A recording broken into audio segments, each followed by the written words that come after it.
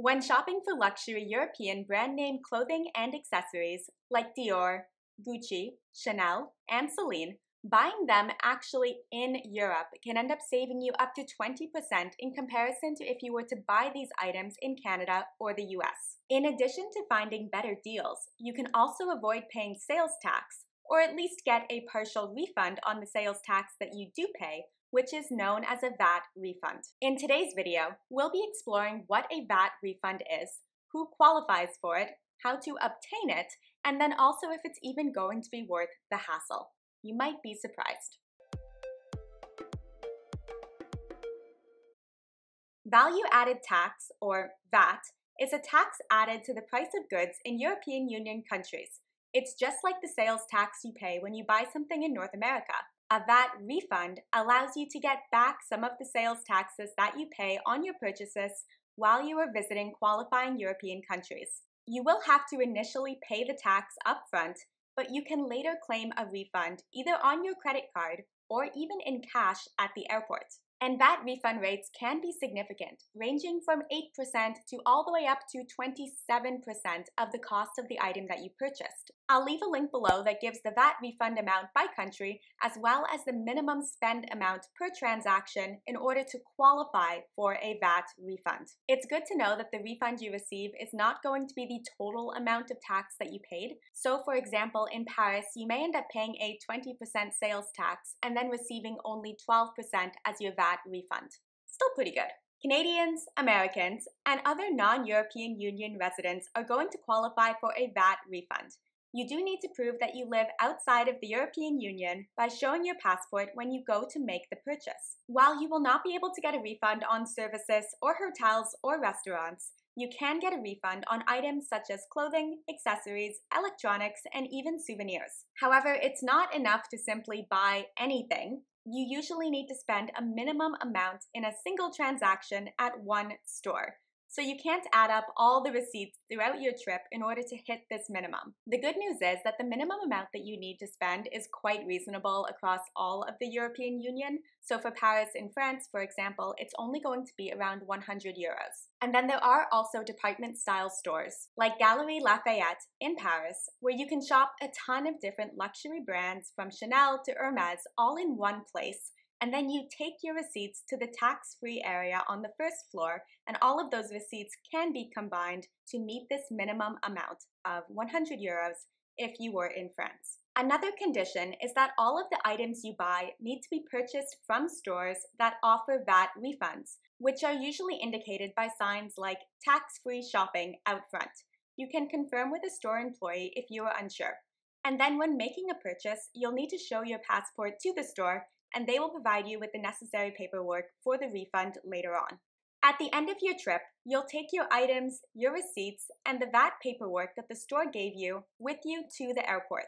Once you're at the airport, you can often use a self-service kiosk to scan the barcodes on the paperwork and initiate the refund process. The most common way to process the refund is to have it refunded to your credit card, which you can expect to happen within the next 6 weeks.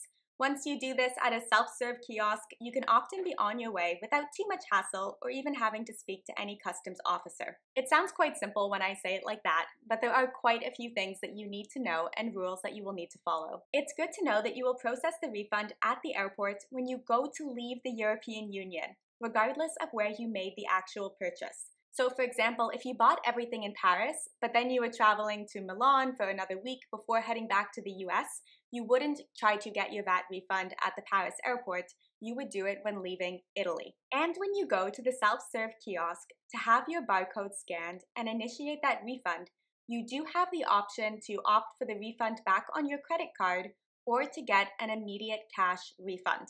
As I mentioned earlier, opting for the credit card refund is the most common and preferred way. It's also going to save you the most amount of time and get you the best bang for your buck. If you do end up opting for the cash refund, you will have to figure out where in the airport you can get that, and then you will have to go line up, speak to an officer there, and get the cash refund, at which point they also often take an administrative fee off of your refund, so you're getting even less back. It's also good to know that you will need to be initiating this refund process at the airport within 3 months of making the purchase, and it is expected that the items are unused and in their original packaging. So don't be that person that is buying a pair of Chanel flats and then shows up at the airport wearing the shoes, hoping to get a VAT refund.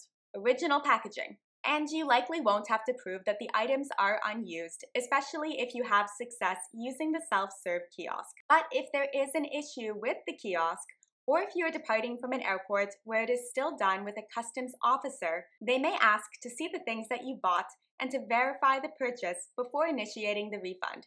If it's shown that these items are used and not in their original packaging, they may not be eligible. And if you do end up having to speak with a customs officer, there are a few other curveballs that could be thrown your way, such as having to mail some documents before getting the refund, so I wouldn't worry about it too much yet. It's also good to take note of the hidden costs to shopping within the European Union as a foreigner, such as any administrative fees that may end up reducing the refund amount. There may also be a conversion fee, since you are likely paying in euros and that may not be your home currency.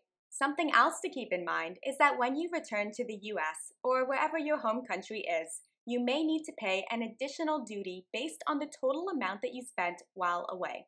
Claiming a VAT refund could still be advantageous even with all of these little fees if you are spending a significant amount. If you wanted to avoid paying the VAT altogether, you could consider asking the store about having the items shipped directly to your home address as opposed to you buying them in the store and carrying them home with you on the plane. Check what the shipping cost would be and see if it's going to be worth it, as this could save you from paying any tax upfront, and then you wouldn't have to go through any refund process at all. You could also purchase these items in Europe without paying any tax if you decided to buy them directly from the airport duty-free stores. The thing is that while you are not paying any sales tax at these stores, most of the items in them are going to be marked up in price, and you're often paying significantly more than if you were to purchase the same thing outside of the airport.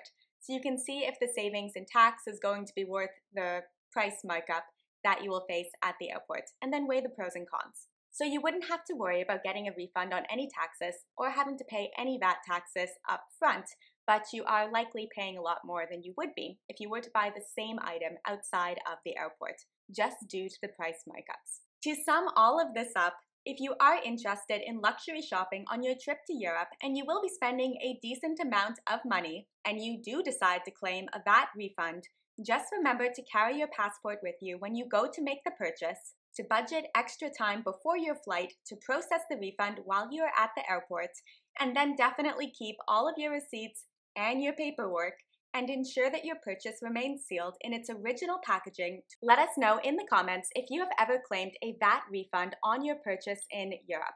I would love to know how much you saved and if you think it was worth the process. Best of luck on your next trip, and then I also hope you'll subscribe to join us back here for more travel tips and hacks next week. Bye!